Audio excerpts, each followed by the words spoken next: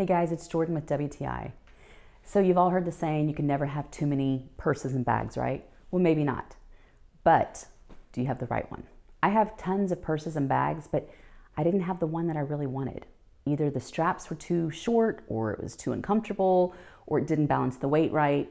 Okay, so I found the Reeler Hobo Bag Faux Leather, and let me show you why I like it so much. First of all, you have that support. It's 2 straps, so it's gonna balance that weight.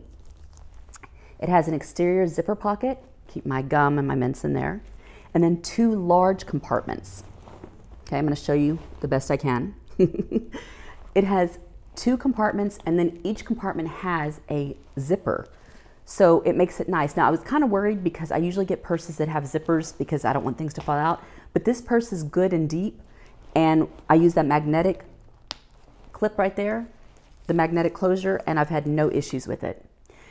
I also like, because of the shoulder strap, it lays comfortably. Check that out.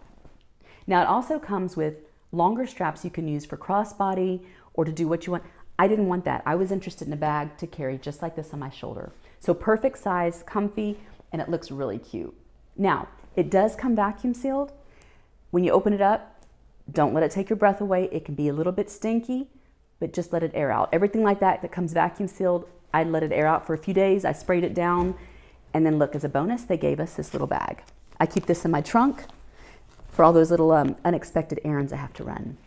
So when you're ready to find the right bag and that right purse that you want, look at the Reeler Hobo Bag Faux Leather. And that's my point of view.